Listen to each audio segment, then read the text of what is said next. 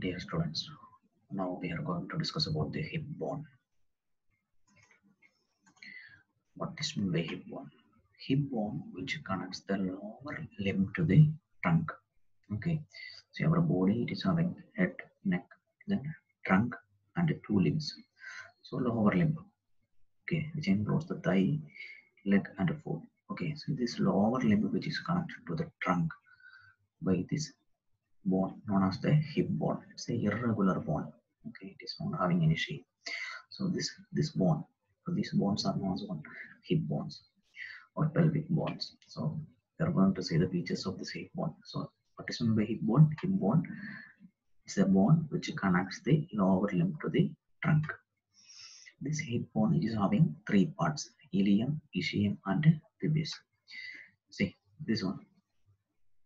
See, this is the inner side, and this is the outer side of the, or this is the medial side, and this is the lateral side of the hip bone. Now you can see ilium, ischium, and this area. This is what the pubis. This is the anterior part. This is a inferior part. This is the superior part of this bone. So it is having three parts: ilium, ischium, pubis. Here in the opposite side, ilium, ischium, and pubis. So it is having three parts. Here in this previous diagram, see this area, this upper broad portion, this is what the ilium. Then this lower part, ischium. Then this part, pubis. Okay, so ilium, ischium, then pubis.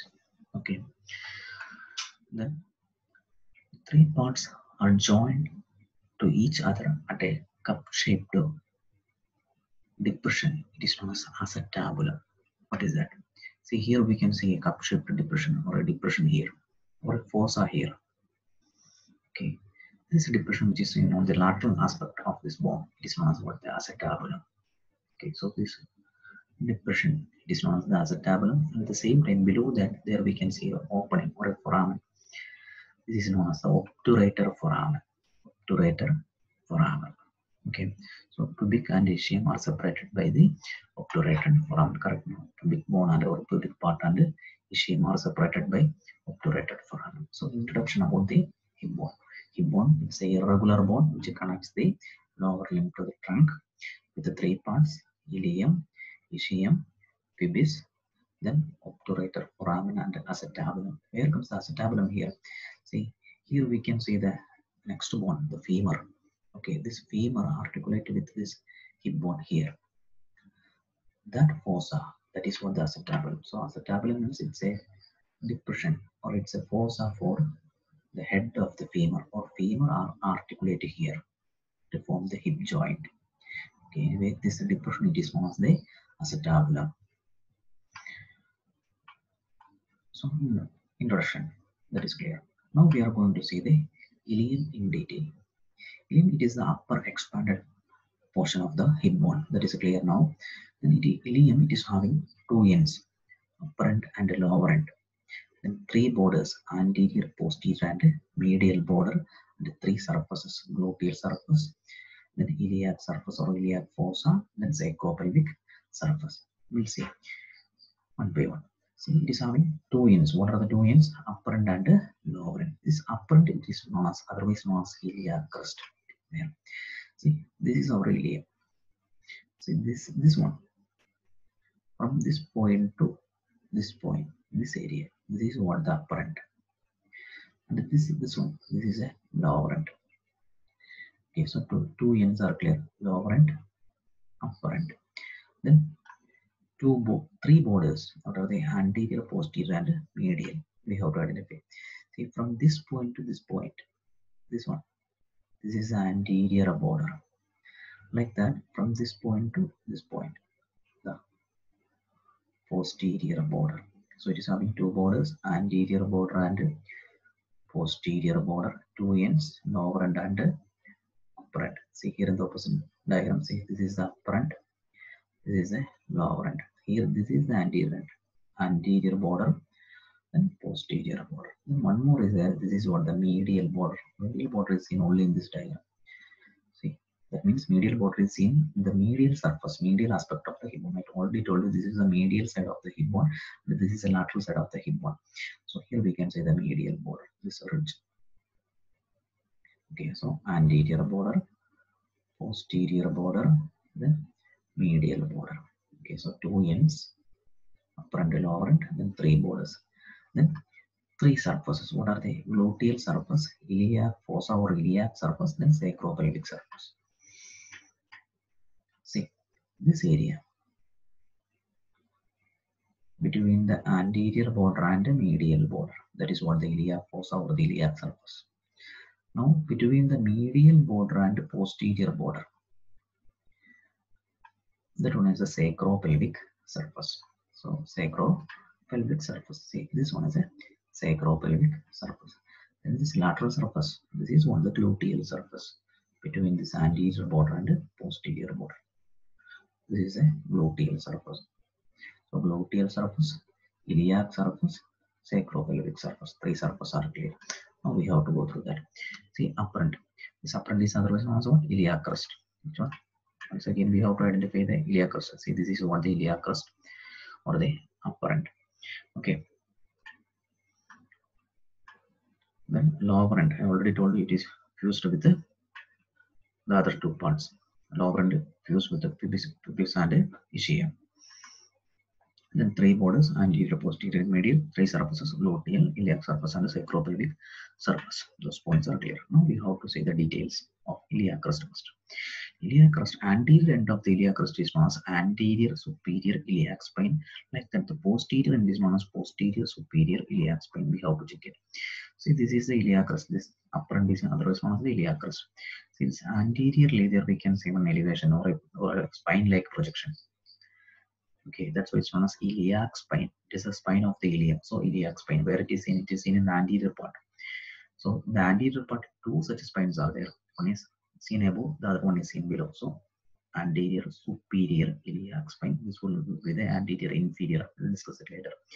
So anyway, here in the iliac crest, anterior part of the iliac crest is having one projection, that one is anterior superior iliac spine. Like that, the posterior end is also having another projection.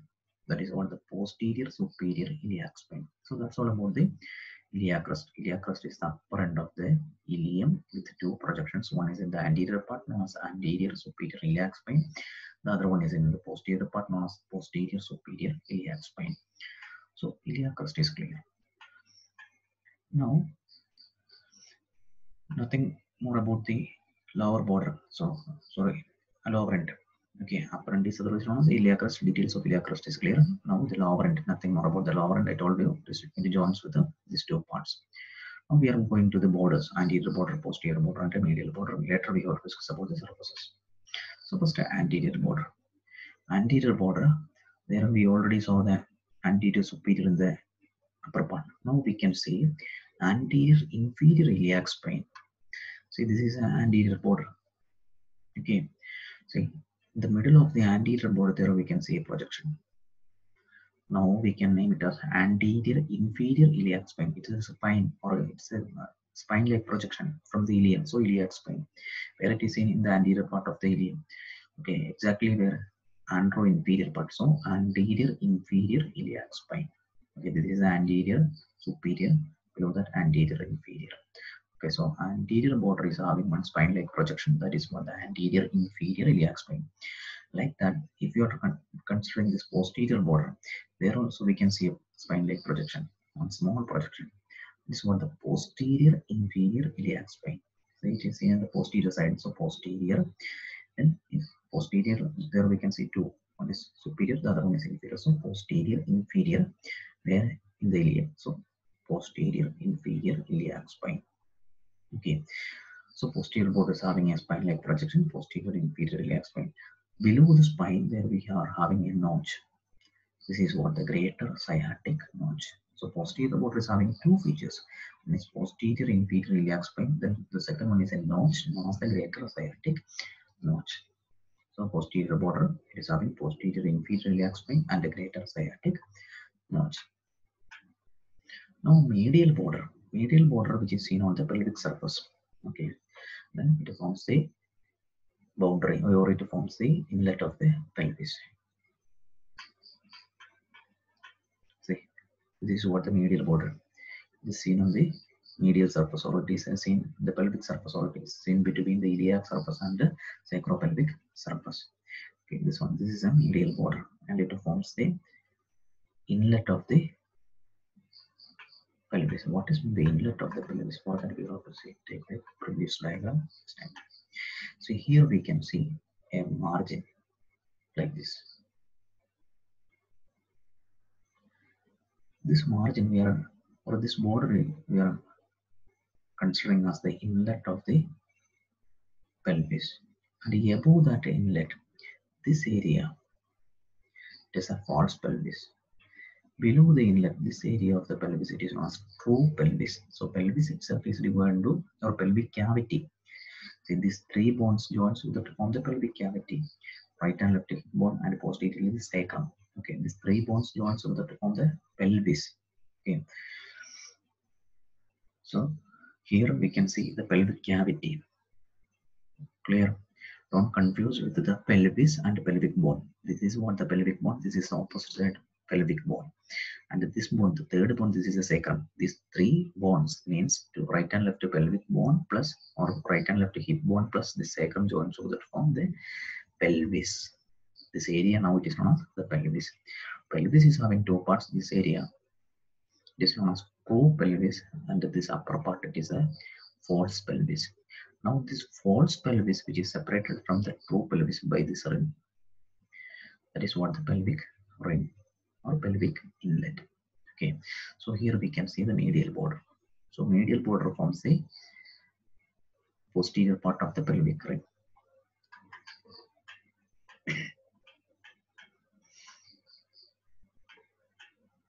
Okay, so that's all about the medial border, nothing more about that. Now we are going to the surfaces. First, gluteal surface. Gluteal surface, it is divided into four parts by three gluteal lines. See this image. See, this is the gluteal line. Same diagram. See the same diagram. Here the lines are not clear. That's why this. See, here we are having the inferior gluteal line, then anterior gluteal line, then posterior gluteal line. Okay, so anterior gluteal line, posterior gluteal line, inferior gluteal line. Clear now? Anterior gluteal line. Lines means ridges. See here, anterior gluteal line, and posterior gluteal line, inferior gluteal line. Now you can see four parts, or four surfaces. See, one is this, second one is this, third one is this, fourth one behind the posterior. So this gluteal surface is divided into four areas. 1, 2, 3, 4 by three gluteal lines. Inferior, anterior, posterior. That's all about the gluteal surface. Then iliac fossa. Iliac fossa, see this area, I already told you it is in between the anterior border and medial border. It is a concave fossa seen between this anterior border and medial border. Now the sacropelvic surface, it is having three parts. Okay, what are they? Iliac tuberosity, auricular surface, and pelvic surface. See this area, iliac tuberosity, then auricular part, then this lower part, pelvic surface. Okay, so that's about the sacropelvic surface. Now the ilium is clear. I already told you ilium. What are the features of ilium?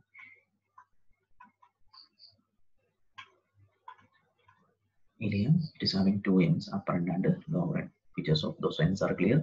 Then three borders, anterior border, posterior border, and medial border clear. And three surfaces. Features of those three surfaces are also clear. Now we are moving to the ischium. So pubis. Okay.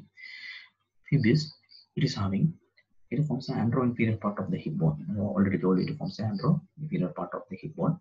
The three parts: body, superior ramus. Ramus means what? Branch. Okay, so it is having a body. From the body, two branches. Okay, superior ramus and inferior ramus. See this area. This is what the body. This bone, this yellow colored bone. This is what the pubis bone. Okay, so this area. This is what the body. From the body, this one. This is the superior ramus, and here below inferior ramus. So this is the body. From there, inferior ramus, superior ramus. Now we have to go through the details. First one, body. Body, it is having only one prominent superior border known as the pubic crest. That pubic crest ends in a tubercle known as the pubic tubercle. That is not, it is not clear in this images. Say here, this one is the superior border. It ends in a projection.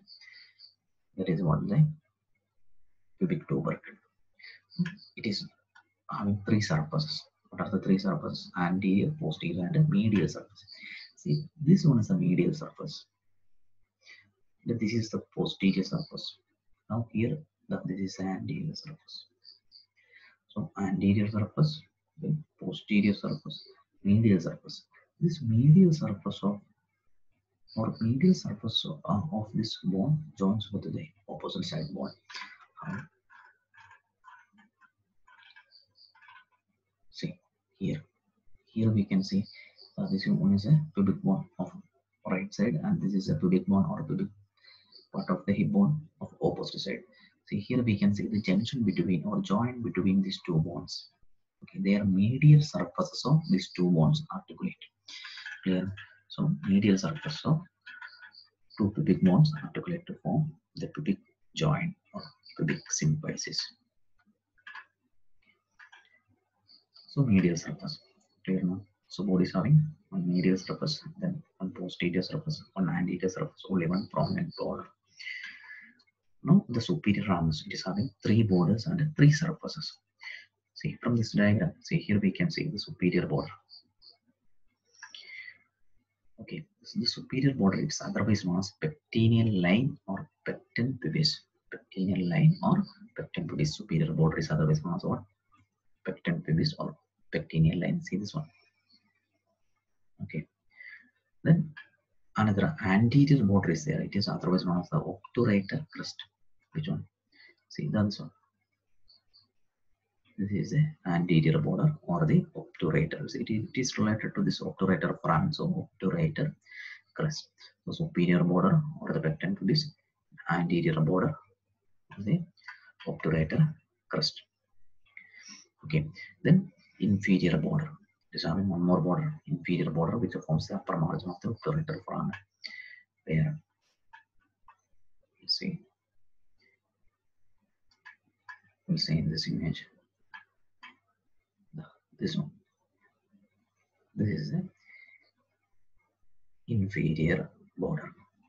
Okay, so see the borders, superior border, then anterior or obturator border, obturator crest, and inferior border. See the tip of the cursor, superior, anterior of the obturator, then inferior. So like the three surfaces are there between the anterior border and between the pectineal line and the obturator crest. There we are having a surface which is known as pectineal surface. It's a triangular shaped area seen between the anterior border and the superior border. It's correct, we have to check it. It is almost triangular. Correct, now that surface which is seen between the obturator crest and the pectineal border. This triangular shaped area, that is what the pectineal surface. And pelvic surface which is seen between the superior border and the inferior border. Between the superior border and the inferior border, this is what this area, this is what the pelvic surface. And the last one, obturator surface between the anterior and the inferior border. Then we have to see between the anterior and the inferior. See this area, this is what the obturator surface. Okay, so those are the surfaces. Okay, so superior ramus is clear now. Now inferior ramus. Okay, inferior ramus joins with the ramus of the ischium to form ischiopubic ramus. Okay, we'll discuss it along with the ischium. Okay, I'll show you that. See, this ramus, this inferior ramus joins with the ramus of the ischium. See, this one is the ischium. It joins with a branch of the ore, extension of the ischium. It's not the ramus of the ischium. So, the Ramus of the pubis joins with the ramus of the ischium to form ischiopubic ramus. Okay. Now we are moving to the ischium. Ischium, which forms the postero-inferior part of the hip bone. We have to check it. See, this is the postero-inferior part of the hip bone. Okay, it is having one body and one ramus. Okay. Now we have to discuss about the details of the body. Body, it is having two ends, one upper end and one lower end, and three borders, anterior, posterior, and lateral border, the three surface, femoral, dorsal, and pelvic surface. Okay.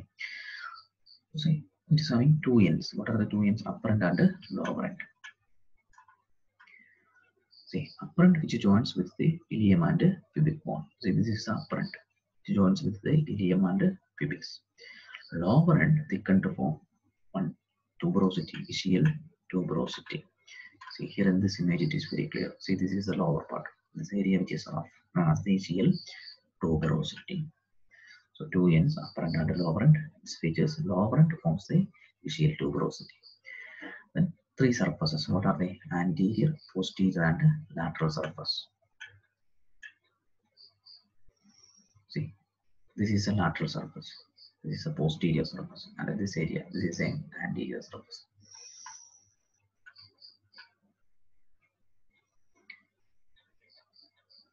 See, sorry, three borders. What are they?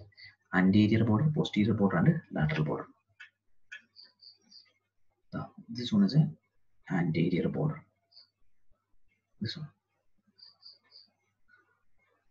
So here in this image, this is the anterior border, and this one is a posterior border. See, this posterior border is having a peculiarity here. Here also we can see one spine. Okay, so this spine which is seen in the ischium, it is known as ischial spine. Okay, ischial spine. Below the ischial spine, there we can see a notch. Now this notch is known as lesser sciatic notch. This one is a greater sciatic notch. So below the greater sciatic notch, here in the ischium, we are having the ischial spine. Below the ischial spine, we are having a notch that is a lesser sciatic notch. Okay, so those are the features of this posterior border with the ischial spine and lesser sciatic notch. So anterior border and posterior border. Then this one, this is the lateral border. And three surfaces. What are the three surfaces? Femoral, dorsal, and pelvic surface. See, this one is a pelvic surface. Then this one is a femoral surface which comes in contact with the femur. The femur comes here. So femoral surface. And this is a posterior or the dorsal surface. Okay, between this lateral border and the posterior border. Okay, this is the dorsal surface. This is the femoral surface. Then here inside, pelvic surface. Okay. So two ends, three borders, and three surfaces. Those features are clear. Now the ramus, ischiopubic ramus, it is having two borders, upper border and lower border, two surfaces, outer surface and inner surface. See, what are they? See, this is the upper border. This one is a lower border. And this one is outer surface, and this is what the inner surface. That's all. It's a flat structure. Now we have to go through the features of these three parts are clear: ilium, ischium, pubis. Okay. Now between or at the meeting point of these three, there we can see one fossa that is called the acetabulum. What are the features of this acetabulum? So it's a cup-shaped fossa which articulated with the head of the femur to form the hip joint. See, lower part of the acetabulum, there we can see a notch, which is known as the acetabular notch. There, see, there, see here, it is deficient. It is not a complete fossa. See here, the boundary is not there, the lower part. So this notch, it is known as the acetabular notch. Okay, and this outer part, only this outer part, it is articular. The inner part, it is non-articular. Okay, that area is known as acetabular fossa. Which one? See this area, this inner part. This horseshoe shaped part, it is articular, means this horseshoe shaped part articulated with the femur bone. But this inner part, it is non-articular. It is not articulating with this femur bone. That one is a acetabular fossa. Okay, so acetabular fossa, acetabular notch. Okay, those 2 points are clear. Now here we are having one foramen between the pubic bone and orchidis and ischium. That is what the obturator foramen. So what is the obturator foramen? That is clear. It is oval in males and triangular in female. That shape varies. Okay, it's almost oval in males and almost triangular in females. Okay, so those are the features of this obturator foramen. Just a rough idea about the hip bone. Okay, the remaining details you have to read from your textbook. Okay, clear? So let's go through the parts. What are the parts of the hip bone? Stand. Hip bone is having 3 parts: ilium, then ischium, then pubis. In addition to that, we are having a foramen, obturator foramen, then a fossa, acetabulum.